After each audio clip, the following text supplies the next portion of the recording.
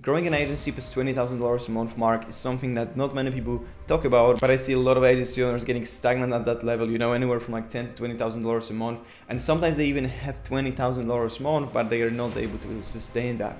So in this video, what I wanted to do is show you exactly how you can scale your agency past that, and what's more important, how to actually sustain that. Let's get right into it. So why you can't scale your agency past $20,000 a month? I see agency owners every single day plateauing at around $20,000 a month and can really scale past that. What is fun is that they book sales calls pretty consistently and even close at a decent rate, but for some reason at the end of each month their Stripe screenshot is always looking like this. So why am I talking about that in the first place is because I was at that level for way too long and too long that I should be. So that's why I wanted to record this video, because I think that level of like 20K per month is something that not many people talk about, but a lot of people are stagnant at. So if you're experiencing this, and I know how frustrating that is, because as I said, it lasted literally months within my agency, and you might blame everything around you, but like 90% of the time it's just because one of these few things. So in this video, like I said, I want to show you how you can scale past that and even start hitting those like $20,000 weeks, not months. So first thing, which is the most important and probably the most common reason, is sales. Because if you're a normal agency that doesn't have like 20% churn, the main reason, as I said, why you're not hitting those numbers is because you're not selling enough. So you might be booking a lot of calls using cold emails or like outbound prospecting, but the lead quality might be low. People don't know you, causing you to like charge lower prices and not being able to close more than like 20% of your deals, because simply there's no trust authority between you and the prospect. So let's do some calculations. Let's say your offer is priced at $2,000 a month and you're booking 15 calls a month, and the show up rate is 80%, meaning only 12 of these 15 calls are actually taken. And that's kind of like an average show up rate in the niche. Of course, there are people out there with like 90+%, but I also saw some offers with like 50% show up rate. So that's why I took like 80% here. Now, 25% are not the best fits or can't afford your service. I'm sure everyone experienced that. So you're really left with just like 9 calls, from which if you close 20%, and also I saw people that are even struggling to close at the 20%, you bring in around like 2 new clients at $2,000 a month, and technically you just added $4,000 to your MRR. So if you just continue to do that, like even if you're starting from complete zero in 5 months, you should have $20,000 a month agency. But for some reason it doesn't work that way. So you might be experiencing this, that you're consistently signing new clients every single month, yet you're not able to really scale past that. So let's say your churn is probably like 10%, meaning you lose 1 client this month. 10%, for some people it's really high, for some people it might be low, but let's just say it's 10%. So in reality, if you lose 1 client a month, because let's say you have like 10 clients, you're making 20K, but then you're only really adding $2,000, because you close 2 clients, but you also lose 1. But the problem is that if one month you lose 2 or even 3 clients, or you just book less calls, or you're not able to close at a 20% closing rate, or just you can close 20%, but you drop your prices to get those deals, and you're not really actually adding $2,000 a month with every new client. In all of those cases, you will be either stagnant or even at loss. So technically, if you're just closing 2 clients and you have a 10% churn, like you should be able to scale. You should be able to add $2,000 to your MRR every single week.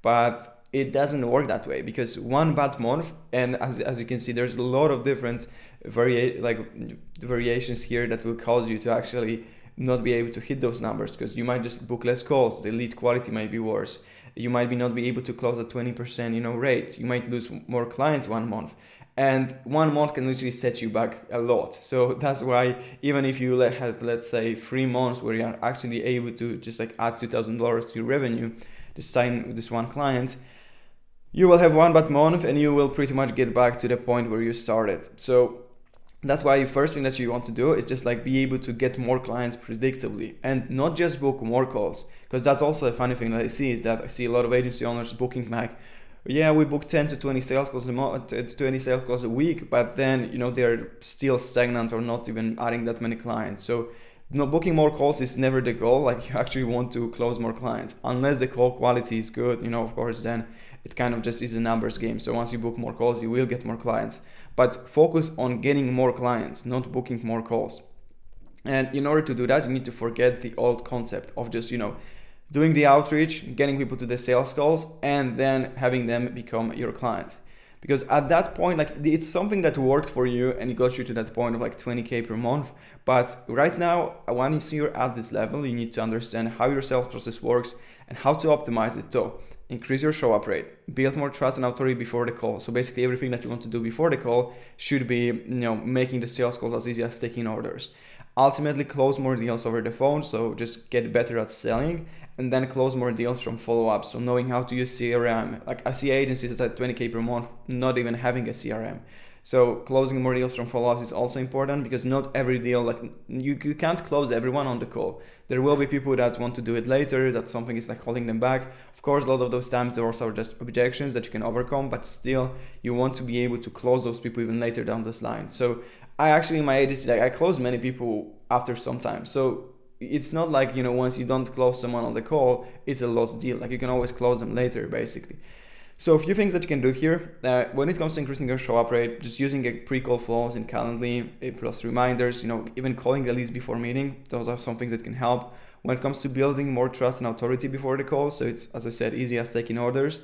You also want to use pre-call flows with like case studies, testimonials, content, and your personal brand is a key here as well. Because if you have a personal brand and people can just look you up on the internet, watch some of your content, like, that's gonna help tremendously.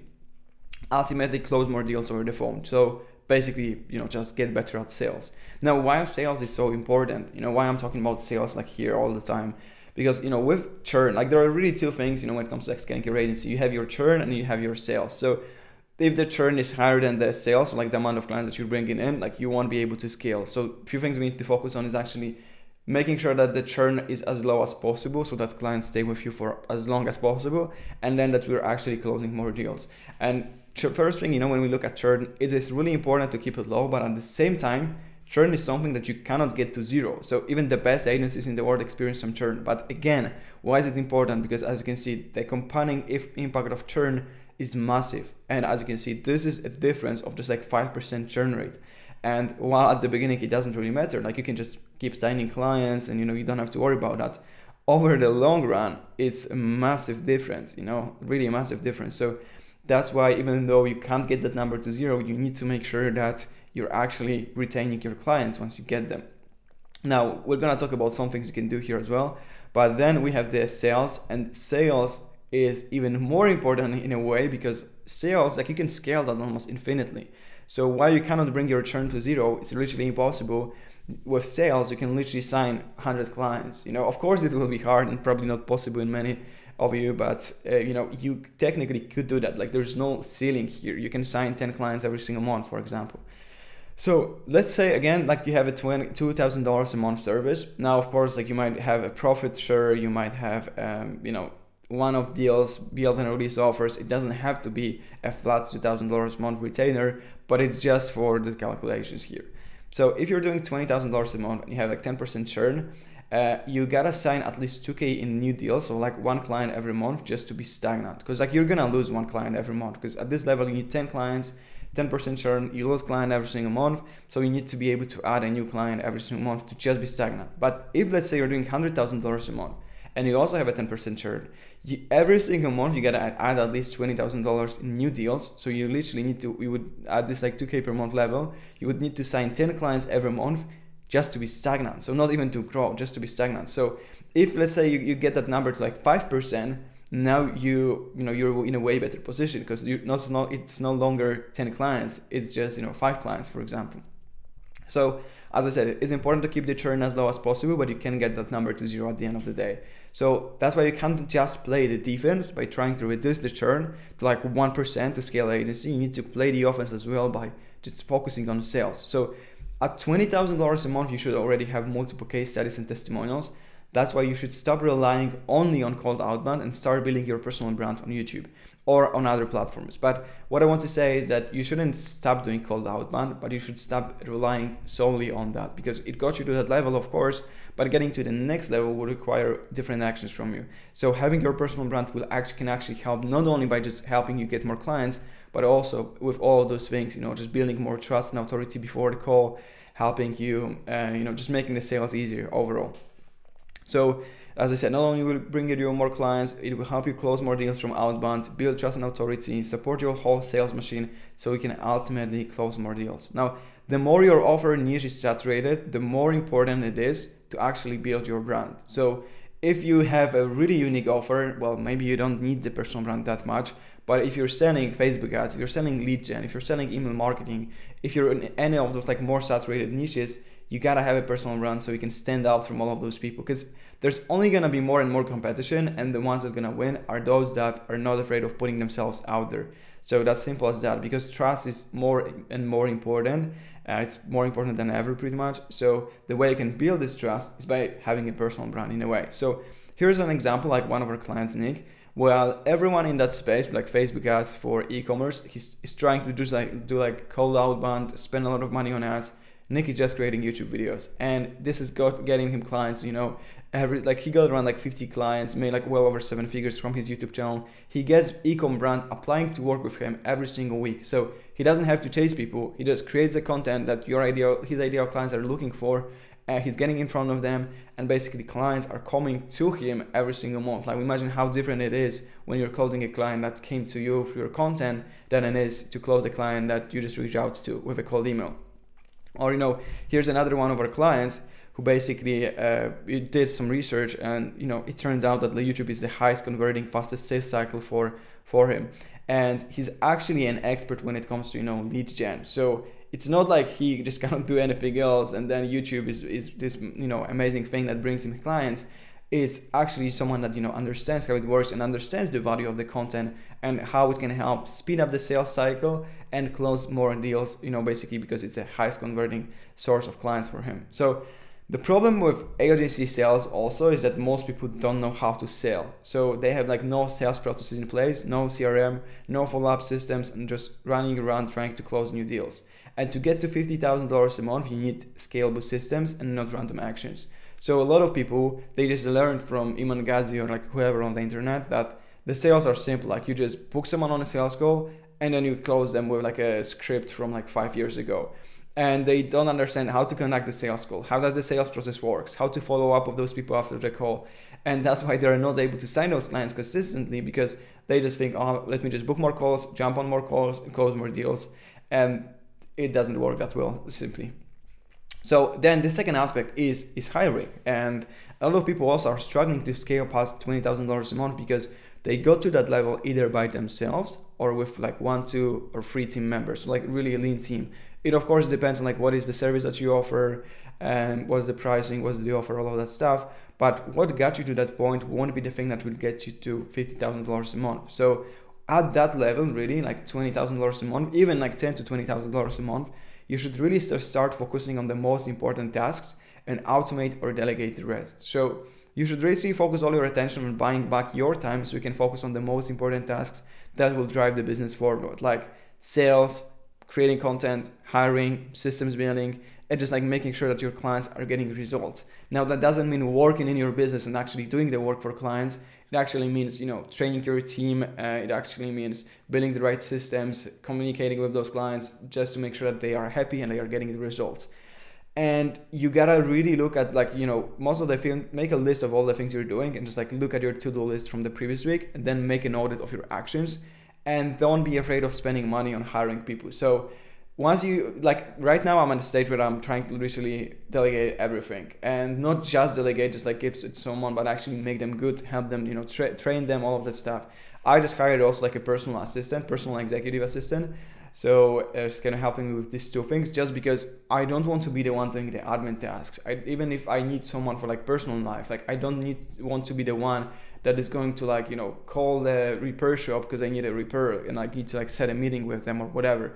I just want someone that can help me with all those stuff, not even because of the time aspect, which is of course huge, but also to just like free my mind so I can focus on the most important stuff and growing my business forward. So I see a lot of people being afraid of spending money on hiring people, which I will never understand, because if I can spend $2,000, you know, on someone to buy back my time, so I can scale to, so I can add like $10,000 to the monthly revenue while working less, like there's no point in not hiring here. So would you rather make $20,000 a month with like 75% profit margin, or hire people and scale to $100,000 a month with like 50% profit margin? Because here you're just making $15,000 and you're probably working way more than you will at $100,000 a month with 50% profit margin. So here you will make 50K and probably work way less, could go on like vacations and stuff. So hiring is almost the same as selling because it's a numbers game. And now when it comes to the hiring, if you want to find good candidates, as I said, first thing, just make sure that you're delegating the right things. So do an audit of your time, start with the lowest hanging fruit. But once you are ready to hire someone, just first thing you gotta do is just find a way to get a lot of good applicants, then sort them through the application and make them complete a test task. So we don't want to, if we get 50 applicants, we don't want to just get on 50 interviews because that's like stupid. It's a waste of time. So we'll find a way to sort through the applications. Now, especially if you're hiring, people in the creative industry, it's easy just because, let's say video editors, designers, you can always just give them a test task. Like, let's edit 1 minute of the video, let's create a thumbnail, let's create a design, whatever. It will show you exactly like who is actually, good when it comes to taking them on an interview. And then just pick the best ones to have the interviews with. And once you onboard your team, also set standards and goals, manage and train them properly. So whenever we're hiring, we don't want to just get someone and like, yeah, let's do the work and then like remove yourself from the process, because you gotta spend some time with them actually to make sure that they work, that the standards are there and that they can do their work properly. And also one thing is that personal brand is a game changer when it comes to the hiring. So my partner has his own YouTube channel here in Poland in like the finance niche. So all of his audience is like young people trying to get better with their finances, self-improvement, all of that stuff. And whenever we need someone for the agency, we just like, he just creates a post, like mentions someone, we're in the video that we're looking for this and that. We have a full inbox of applicants, for pretty much every position with our agency of A players. So like really amazing people that are amazing culture fits just because we have this personal brand. So first thing that when it comes to the scaling the agency, first thing that might be holding you back is the LTV. So we gotta maximize the lifetime value, because agency is really the game of lifetime value. And to increase the lifetime value of a client, you can either make them spend more money with you or stay longer with you. So two ways you can do it. You can either move into more of a growth partner model where you just work with less clients, but take a % of the revenue generated and make more money this way. Or you can productize your service and just like get more clients and then keep them for longer. So a few things you can do to make more per client is, of course, just charge higher prices, upsells, introduce upsells or cross sells. So if, let's say, your service has a complementary service that you could offer to these clients, because that's the next step for them to do something, then you can always offer that. You can introduce rev shares as well, so just take a % of the profit that you generate. And then there's a referral program. I don't know if it exactly ties into making more per client, but if you don't have a referral program, a proper referral program for your agency, you might be losing on a ton of money. So a few things you can do to make clients stay longer with you now. First thing is just like get them better results, because at the end of the day, like results are everything. But at the same time, people will be happy sometimes to stay with you, even if the results are not that great, if you have an amazing communication. So like, you reply quickly, you send them updates, you're proactive, you have relationships with them, you have like amazing onboarding. So that's why also don't neglect those things, because sometimes if you get in someone good results, and maybe you're the first agency that they work with, they will just assume that getting results is the easy part and that like everyone will get them the same results. So now they look at when someone comes to them and says, I'm gonna get you better results, then they will just like sign up with them basically, because there's no relationship, there's no, maybe the communication is lacking, they don't really enjoy working with you that much. So once someone comes around and says, yeah, I can do it better, even if it's just like a false promise, they will believe that, because based on the work that they do it with you, they think that getting results is the easy part. So now basically they will just like look for someone that can promise them the most basically.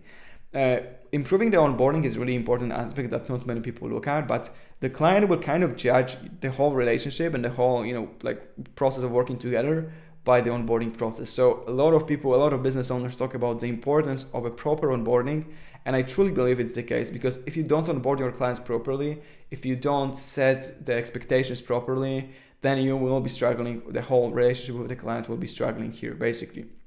Now, I'm gonna get into the fourth point in a second, but one thing that you might be thinking about, because this is the last point, is like, why there's nothing about the offer here. And first thing, I think the offer is kind of like overrated a bit. So of course, offer is important. You know, Alex Hormozi talks about it all the time. But at the same time, kind of everyone right now is just trying to make their offer as best as possible. It's even getting to the point where big offers, big claims doesn't even matter that much, just because everyone has crazy offer with crazy guarantees. So that's one thing. And if you are doing like $20,000 a month or something, you know, similar to that, you probably have a decent offer, because you wouldn't be even making this amount of money with a really bad offer. So that's why I didn't mention it here. Of course, it's an important part of the business. It could be one of the points, but I just decided to not include it here. Now, the fourth point is having a personal brand. Once you're at the 20K per month level and you're not building your personal brand yet, this is the last sign for you to finally start. Now, where you can do it on YouTube, amazing way to get clients, you know, use it to nurture people. So it attracts people, it nurtures people, it works as a salesperson for you. As I said, helps with hiring, builds a trust, authority, just a lot of stuff. You can use Instagram as well, or you can use Twitter. I'm actually on all of those free platforms. I don't use Twitter that much. I don't really post that much there. We get some clients from that, even though we don't do that much. My favorite one, of course, is YouTube, since that's also something that we do for our clients. It brings me around a client a week, so that's really amazing, even though the channel is not that big. So I assume it's only gonna get better, because I've seen it working with our clients.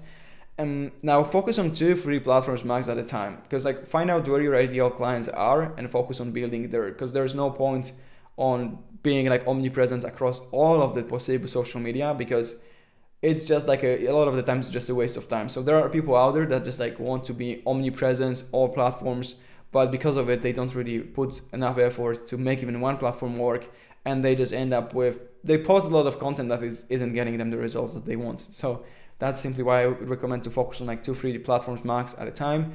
I like YouTube because it's kind of like a hub of everything. I can just like create YouTube content and then use it on my email list, redistribute it to Twitter, you know, take from long form content, I can take short form videos as well, post them to Instagram. So it's just really easy for me to use the one content I create and, you know, post it across all of those platforms.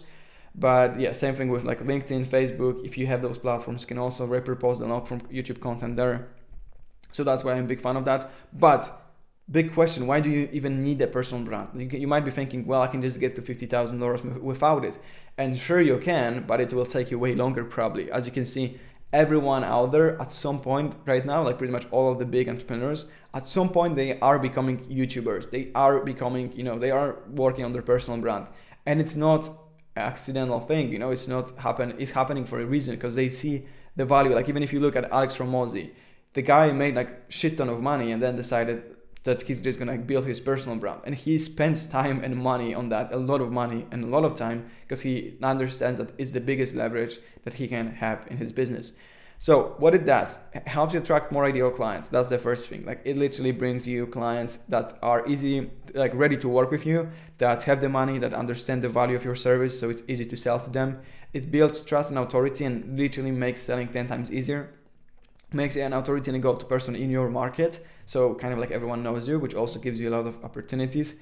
Helps you charge higher prices, because now when people come to you instead of you coming to them, you can raise your prices easily and people will still buy, because the level of trust and the level of, you know, value that they see with your service is way higher. If you're doing any kind of like ads or outbound campaigns, it will perform better, because even if I'm getting a cold email from someone, I'm just gonna Google their name and I'm gonna see like what comes up. And if you have a solid YouTube brand, it will help tremendously. It builds a brand and brings in thousands of views. So what I like about it is that once you get those, once you build a brand, once you get thousands of views, subscribers, you can then easily introduce new offers, like even start new businesses and scale them quickly. So for example, one of our clients launched like a mentorship offer and literally added like, I don't know what was it, like $20,000, $30,000, $40,000 a month to his revenue, to profit actually, because this is like a mastermind, just because he had a personal brand and he just, oh, like, let me just sell that to these people because they don't qualify to work with my agency. And a lot of people signed up and he's making a lot of money from it.